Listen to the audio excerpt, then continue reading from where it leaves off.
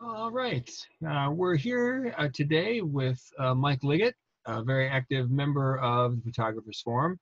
And one of the things we talk about a lot at the forum is inspiration and where inspiration comes from. And for many of us, it's books. Mike, like many of us, has an extensive collection of photography books, and he's going to share a couple with us today. He'll also tell us he's also a very active exhibitor and book publisher and all of those things. So he'll tell us a little bit about that. And we're going to talk about Ralph Gibson and a couple of his books today, I believe. So Mike, take it away. Okay. Thanks, Ray. Let me do a couple of things first. I did want to talk about Ralph Gibson, who's one of my all-time favorite artists. And my first introduction to Ray was this, I think, outstanding book called The Black Trilogy. And we're actually getting a bonus today because, as the name suggests, it's really 3 books in one. They were originally published separately and now available together as the Black Trilogy. And those are the works really that made Ralph Gibson's fame and fortune as we know today. We're going to go through those books and then also go through another book that I really like by Ralph Gibson, Overtones, a very different book. I don't think it's nearly as accessible as the images and concepts in the Black Trilogy, but that's one of the reasons I really enjoy it. I think is the fact that it's a little more difficult to access and it makes you think more as a viewer. So let me walk through some notes and we'll talk about the 3 books and look at some images. So first of all, a few background notes on Ralph Gibson. He's from LA, still active. He studied photography. He dropped out of high school when he was 16, joined the US Navy. On his first day of boot camp, he was randomly selected to attend a photography school, which he promptly flunked out of. He had to be readmitted, and he did pass it. Then he was assigned as a photographer's assistant on board ship. So he spent most of his 4 years in the Navy, a lot of it below decks in a dark room on a rolling pitching ship, developing photographs and getting really good at it. So when he got back to the mainland and got his sea legs, it was pretty much second knowledge to him. I never cease to be amazed at how some of these really incredibly accomplished photographers actually come to it. You know, it's never, or not never, but it's rarely like a straight line. It's always something happened somewhere in their youth or at some point along their artistic journey that they stumble into photography, and then all of a sudden they discover, hey man, this is like what I do. It is amazing because after he was selected to attend the photography school, he said many times, I consider photography to have been my destiny. I didn't choose it, it chose me. Yeah. So he was randomly selected for it. And then sometime on board that first ship assignment, when he was in the middle of a gale in the Atlantic, he went out on deck and I think he was quoted as saying, he raised his heads to the heavens and shouted something like, I'm going to be a photographer. And that from that point on, he really knew it was going to be his destiny. So he did spend his 4 years learning the art and craft of shooting and developing under adverse conditions. Went back to the West Coast, and his first real job was assistant to Dorothea Lange. Boy, and after a year there with one of the most famous photographers in the country, he moved to New York, started shooting, and became an assistant to Robert Frank, another one of our most famous photographers. The student's ready, the teacher appears, they say. So in his case, he got 2 of the best you could have found. Yeah, he did. So that just continued his education and his interest. So he's done now over 40 books, and he's in 150 museums, got 20 major awards, including the highest awards in France and Japan. And he's become known for his pairing and sequencing of images, which you'll see a lot of You see totally in the second book we discussed, Overtones. But you'll recognize his reductive imagery as really reducing objects to their lowest common denominator, showing its minimalist style, very, very contrasty, very strong geometric elements. And he is still active. He's still an active photographer and teacher. So his first book, which was shot around the country, a lot in New York, is part of what became the Black Trilogy. And the first book was called The Somnambulist. And it really is a sleepwalking kind of a sequence. So it has a very dreamlike quality. The images are very timeless, could have been shot in almost any decade in the past 100 years. And he had a hard time getting the book published. In fact, he was rejected by many publishers because at the time, back in the days of Robert Frank and Dorothea Lange, photo books were known for being documented, photojournalistic. So his really cropping, his imagery, the way that he presented the photographs, the dark moodiness was rejected by one publisher after another one.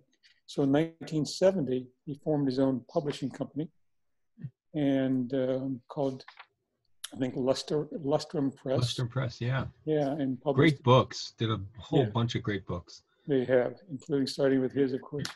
Mm-hmm. So the book starts with an image that's very well known, very famous, but part of his dreamlike sequence. And he actually starts the first book with a page of text, the first words of which I show you here.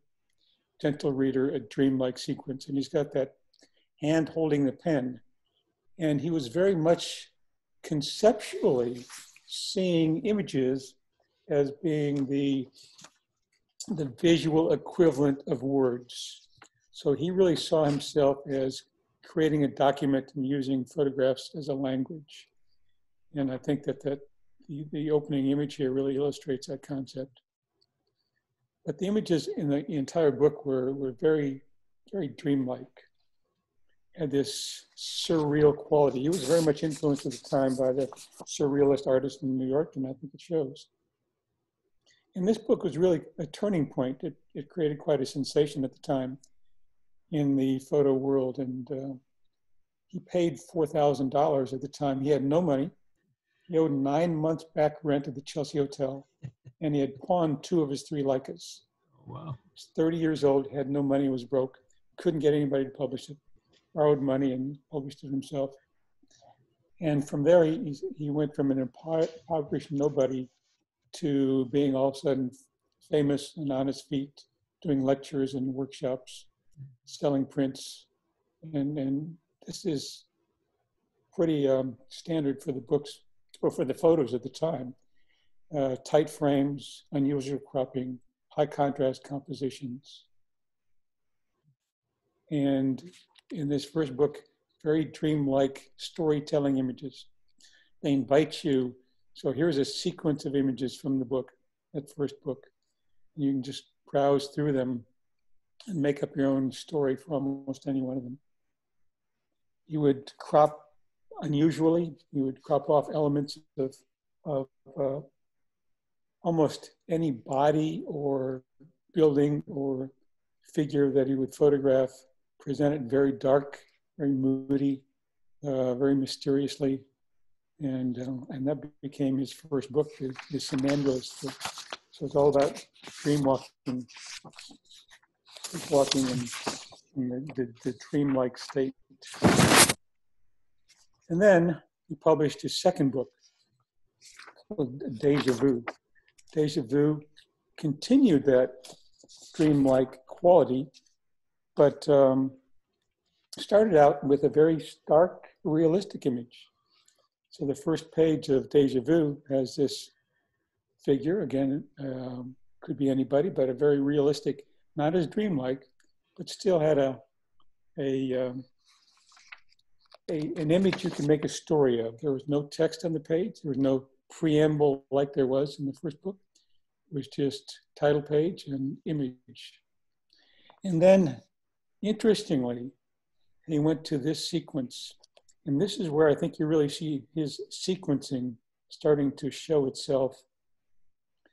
And his concept of using photographs as a visual language very much involved the viewer, the reader, seeing two images at once and creating their own story about it.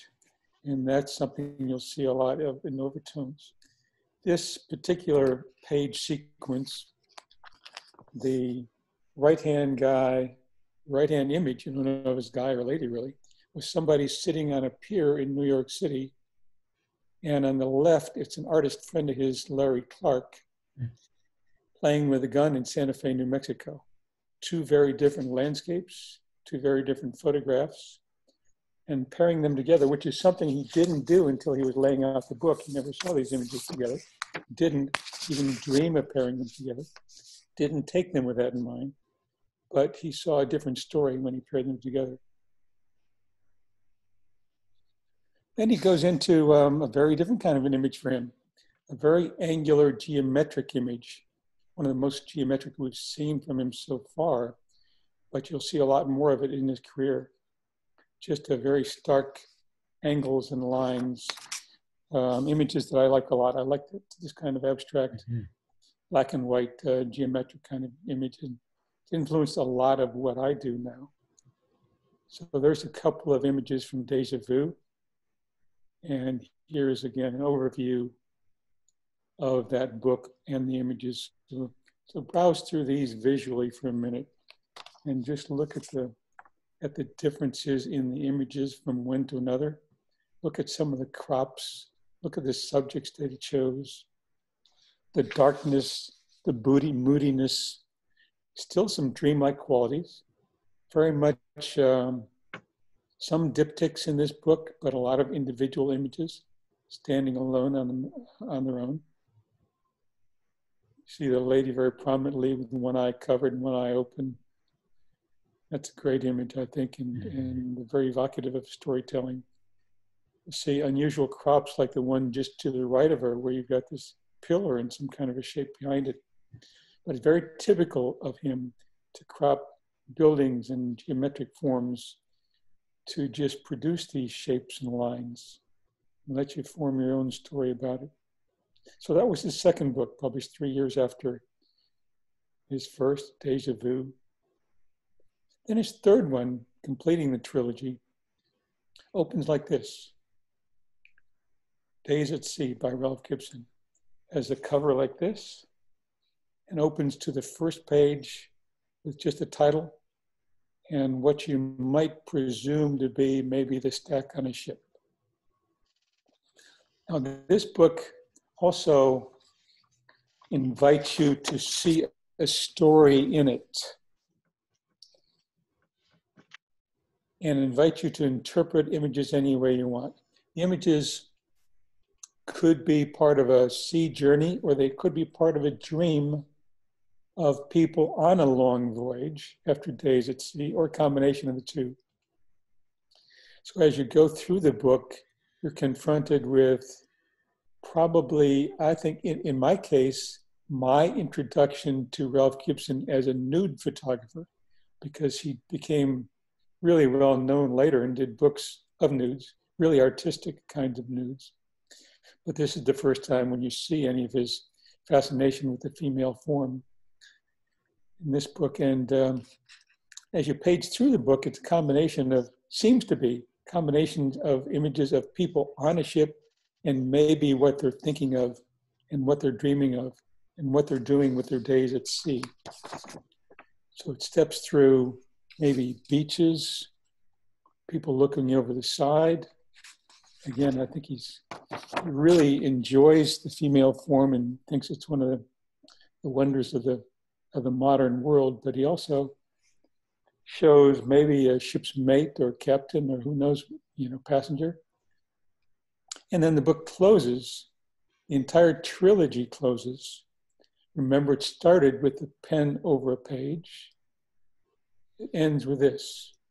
Again, bringing us to the conclusion that he wanted us to see books and photographs as as part of a visual language. He wasn't the first, he was not the first to consider photographs to be a visual language, but I think truly more than anybody else I know, he absorbed that concept and promoted it and used it in his books and his images.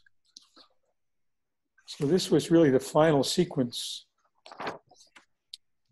of his Black Trilogy. And there you can see in this overview a lot more of the images in the book. So you look at the one in the middle left of a hand stroking a horse. You don't know if that's a statue of a horse or a real horse, or if that probably wasn't on the boat, but was that part of a dream?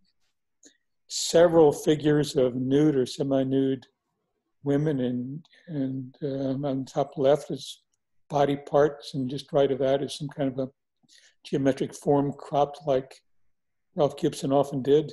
But if you look at his cropping and where he would cut off figures and faces and lines and objects, it was very unusual, and you can see why in the 1970s, other book publishers just didn't get it. They just didn't get his vision. It was very anti-photojournalistic and very visionary and very storytelling. And I think in the 1970s, these three books really did start a revolution in photo book assembly, photo book visioning. And I think it opened the doors for lots of other people to come up with conceptually new books and new visions. Really made it acceptable and commercially viable in the field. So those three books, and I really invite you, if you have not seen this, to buy the Black Trilogy. It's I'm fairly sure that its reprint is still in production and still available in bookstores, and certainly available online. So we segue 20 books later to a book called Overtones, which is his 24th book. It's his first where he really utilized text with the book. And I'm going to exit here for a minute, Ray, and show what I mean by his first use of text with the book. Most of, about half of the images were paired with text by invited poets and authors to actually add text and pair them with photographs. So sometimes the photographs, the text rather, discussed the photographs. Sometimes they talked about Ralph Gibson, but it was his first use of trying to pair the written language and interpretation of written language and inviting people to view an image simultaneously and form perhaps a new story, because that was the concept of this entire book. It's taken from a musical concept, the experience of hearing a new, different tone when two unique tones are played simultaneously. Because as he's shown in his past books, as you saw in the photograph of the guy in the pier and the gun in the desert of New Mexico, your mind forms a different impression when it sees two images together. So this book, Overtones, was almost all diptychs, pairs of images on opposing pages. And I'm going to go through a lot of pages of this book without too much commentary, because the point of the book is to let viewers look at pairs of images, look at them together and see if they don't pair up. And the reason I think this book is harder to get into is because you'll see more with later pages. This is one of the opening pages. And I think this pair can be conceived by anybody as fitting together. You see the shape on the right, you see the hand on the left, and you see a mirroring of shapes, and you say, yeah, I can see how that forms a pair. But we have to really put our concepts of viewing images aside when we look at other pages that he has. and force yourself to just look at this pair of photographs on opposing pages and consider what you see there. Is it the shapes? Or you're seeing something in the face that relates to the shapes on the left, the geometry? And another pair, very different.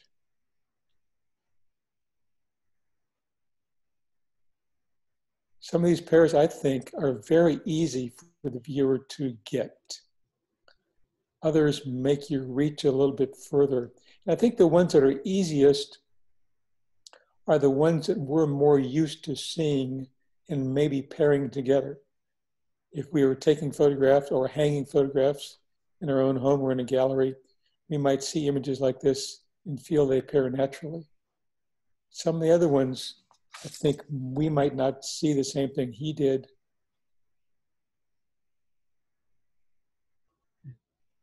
And here's a pairing that I really love, and I've discussed with other photographers who see very different things.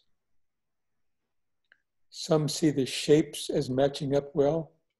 Some see the negative space between shapes and the cobblestones in one image as relating to maybe the street in the other one. And some people just look at the pairing and don't get it at all. So again, it's timeless, it's unusual cropping, it's dark, it's moody, it's dreamlike. It invites you to tell a story. So very typical of his images.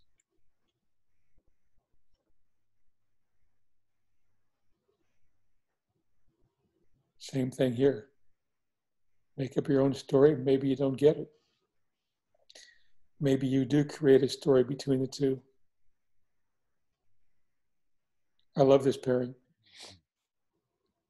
These are two very well-known photographs, much reproduced, very famous, highly bid after at auctions.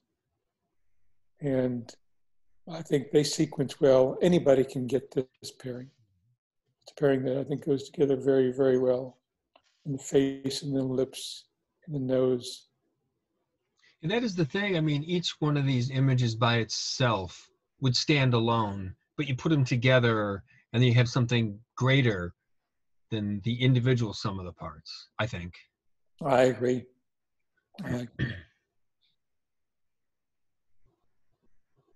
This is a natural pairing, I think, in most people's minds. But again, look at the unusual cropping. Crops off the figure of the left in the middle of a thumbnail, and the one on the right in the middle of the nose. So unusual if you were looking at photographs on their own. The photographs as a pair, they assemble, I think, very naturally.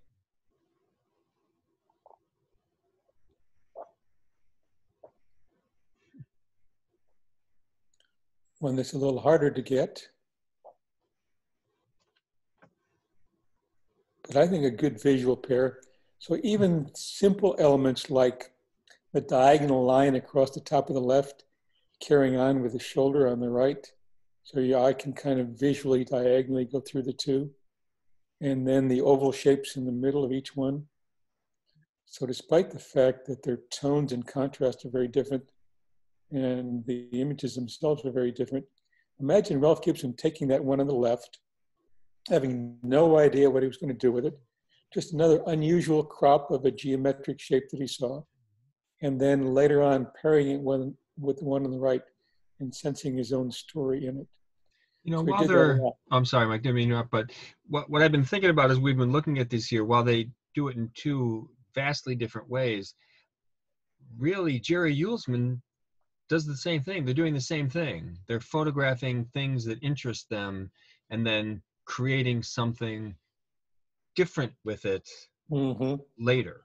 You know, when Uelsman shoots, he doesn't know what things will be. It's only after he gets his contact sheets and he cuts them up and lays them out and does all of that, does he ever have any idea what they might be at the end. And I think Gibson probably is doing the same thing. He's just things that interest him visually, and as he works with them later, it's become something else other than what it was when he originally photographed it.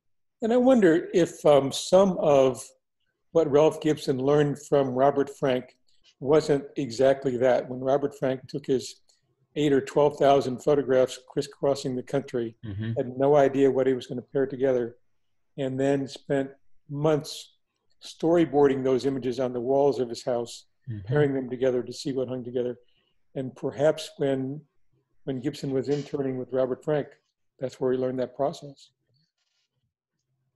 David Allen Harvey does the same thing. Well, of course, he lives in the Outer Banks. He does all his work from there. But he has a bedroom in the house where he takes his little prints and just tapes them on the wall. If you've ever seen a picture or anything with it, it's just hundreds and hundreds of images just taped along the wall. And that's how he does his books. He tapes them up, lives with them for a little while, sees what he likes, rearranges them. It's all very much a continuous process. It isn't where you just go, oh, that's perfect. It takes months, and they play with things for a long, long time to finally get it to where they want it to be. Good lesson for all of us. Mm-hmm. This is the only triptych in the book. Unusual. Now, what we're missing here is the text that he chose to pair with it. So if you decide to purchase this book, it is worth reading the text. As I said, some illustrate and explain the images.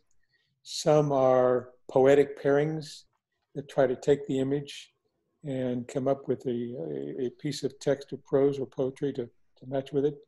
And some are a little more narrative about Gibson himself. But it's worth, as you page through this long and extensive book, to read the text as well. I love this pairing.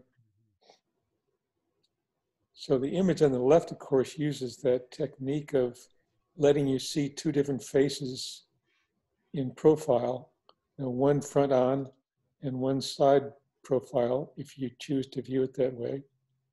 And then pairing it with that mannequin on the right, I think is a very easy pairing to see. This one's a little harder.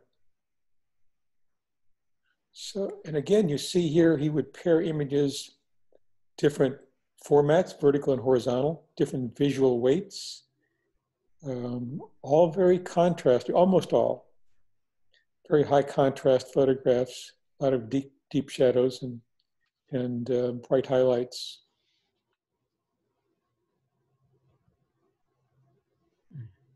Here's a famous pairing. That's great.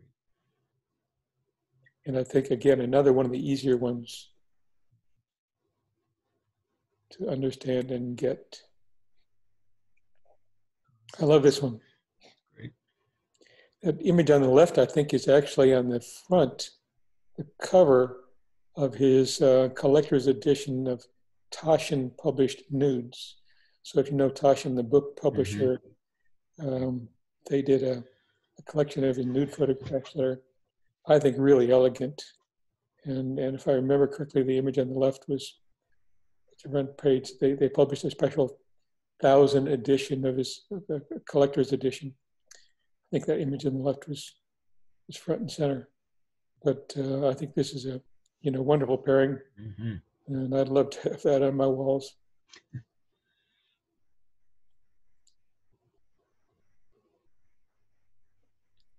Again, create your own story. Unusual cropping, deep shadows, bright highlights. Trademark Gibson. This is actually the final pairing in the book. The last pairing in the overtoned image. I've only showed about a third, perhaps, of the pages in the book. I think there's 80 pages, more or less, in the book, and almost everyone is a visual treat. There's a few that I don't get, honestly. And I think that's fair game with any photographer to understand every one of the photographs. I think would be very difficult because we are not that person. We have a different vision. True. But those are, two of my, well, really 4 of my favorite books. The Black Trilogy was my first introduction to Ralph Gibson, and I highly encourage anybody to seek this book out and find it in publication. And whether Barry you like this, Mondrian, I don't know if I'm pronouncing the name right, but in terms of how he uses how he crops pictures and his composition and so on and so forth. So you can see the painting influences or, abstract art influences in all of his work. yes, and his work that has influenced me a lot. And perhaps next time we'll talk about one of my other famous geometric abstract photographers, Brett Weston. Oh, for sure. Long lineage there. Well, Mike, this was wonderful. Thanks so much for sharing. In fact, we did an exercise with the pairings at our forum at one of our meetings, and that was it was a wonderful exercise in seeing, really, kind of understanding what pictures are, how they work together. And again, as I said before, any one of these images would stand well on its own, but when you put them together, it becomes something else entirely. And well, thanks for hosting this, and I hope we can get together again in person one day, right, for the forum. Yeah, I'm kind of looking forward to the day that we can all be in the room together. Pandemic has sort of put a damper on a lot of things, but we're looking forward to the day where we can all do this in person. But in the meantime, this is actually a great use of the technology we have to share our work and share work of other photographers that influence us. So Mike, I thank you again. Look forward to doing this sometime soon. And now that we're sort of kind of getting the hang of these, I think we should do them more often. So once again, look for Mike Ligett. You have an exhibit coming up soon, correct? Next week, or is it open now? Or exhibit on the coast. It's a multi-artist exhibit, and if anybody's on Bald Head Island for Thanksgiving, come see us. All right, sounds great. Well, Mike, thank you again, and we'll talk soon. Okay, take care, Ray.